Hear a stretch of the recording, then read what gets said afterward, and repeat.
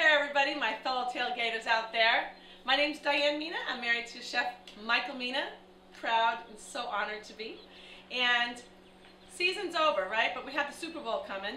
So I thought instead of having the tailgate at the Levi Stadium, how about bringing it to your home? So I'm going to walk you through some steps, how to do this very simple, cool, fun way to share with your friends on Super Bowl Sunday, having them engaged and having a good time.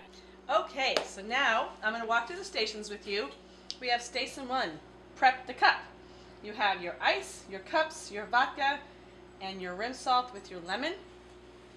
Station 2, your flavoring station, very fun. This is where you find your spices and your depth.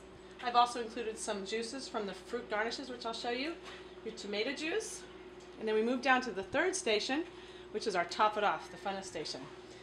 And you'll have all your garnishes, your citrus, and your final seasonings. Now I'm going to show you how it gets done. Okay, so we have the bar set up, right? Easy for people to help themselves. However, I guess there's a little reputation of people wanting me to do it for them, and I'm honored to make a Bloody Mary for everybody, obviously. So I'm going to go ahead and just quickly show you what I do when people especially request me. It's kind of exciting. Okay, so same process. The only thing I just don't do is I don't rim my glass with any of the salts. I like to put it inside. So I have my large cubes, I have my kettle 1 with my large pour,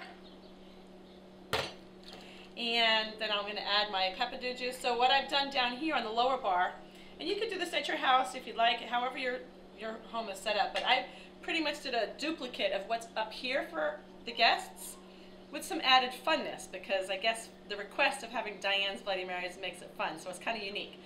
So I use the peppadew juice, but then I also use a different type of juice from a marinade that I found, again, Mazzetta brand, and it's an Italian mix. I like to keep this behind the bar.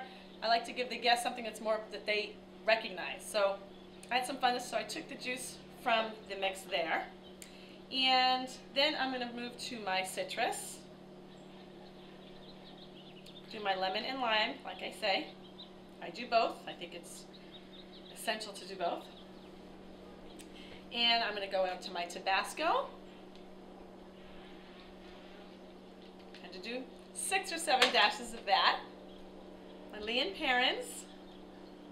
I'm going to try to make my own Leon Perrins one day, my own Worcestershire sauce. Gotta ask my chefy to load me up.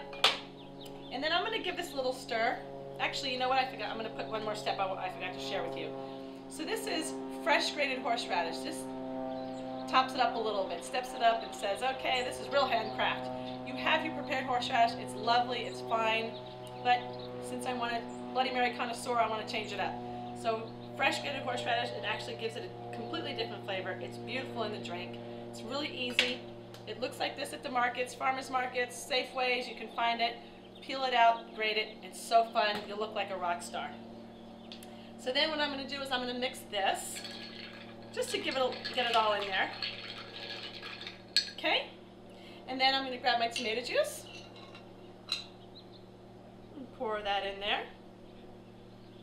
I just love when the color, it all comes together. That's my happy time. That's when the smile comes on my face. Again, going to give it another little stir. And then I'm going to put my tahine. I'm pretty generous with that tahine. I just love it. And I'm going to do my black pepper.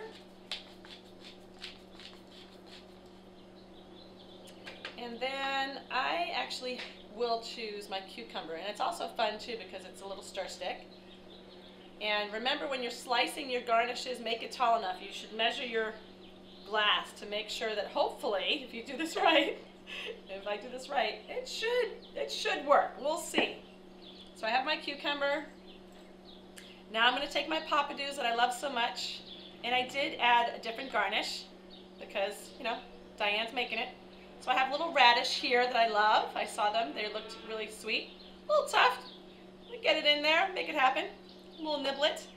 And then I think I'm going to do one of the cauliflowers that I like. Gives it again, just another little veggie. And that might not fit all on there. You really got to squeeze it together. Ultimately, the goal is to spear this into whatever long garnish you have, and it will stay in there. Whew! I mean, if people can put a hamburger in, you should think I could get this together, right? So I got that all set, and I am going to use the jerky because I just love it. Take pride in your work. A little straw. And there you go. Diane's Bloody Marys. Okay, so my last tip for the day is I wanted to talk about some tomato juices. I know that's one of the mysteries here.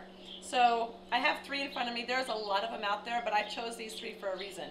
So R.W. Knudsen, this is a well-known brand. They make an organic tomato juice. It's lovely. It's a little bit on the thicker side, so I would probably use the filtered water on this one. If you want to feel good about yourself, go organic. There you go. Okay, it's a lovely blend. Oh, and then we get to my Clamato. My Clamato, gotta love my Clamato. I have a sweet spot for Clamato. Grew up on this stuff. It is just fine. It's on the thinner side.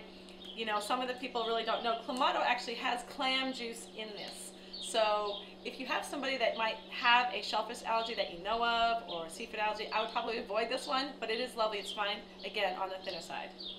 Now, for the men in your life who like things simple, not too complicated, I've chosen Lefty Old Duels. Now, I've had a lot of Bloody Mary mixes, okay, a lot of years, a lot of Bloody Marys, and I love them. So, and I feel pretty confident that anybody's going to really like this one. I chose Lefty Old Duels, A, because it's a restaurant in San Francisco. It's fabulous, fun, classic, but restaurants usually have the culinary background to make a really good balanced mix. If I had to choose a mix off the shelf, aside from my own, I would choose Lefty Old Duels. There's lots of other mixes out there that are just lovely, but I'm keeping it simple. It's recognizable. You can find it everywhere, and it's just absolutely perfect. So, hopefully these tips were helpful to you. I look forward to hearing some wonderful comments. We are on Super Bowl weekend, so we're rooting for the Patriots. You go Patriots! And again, thank you for inviting me into your home.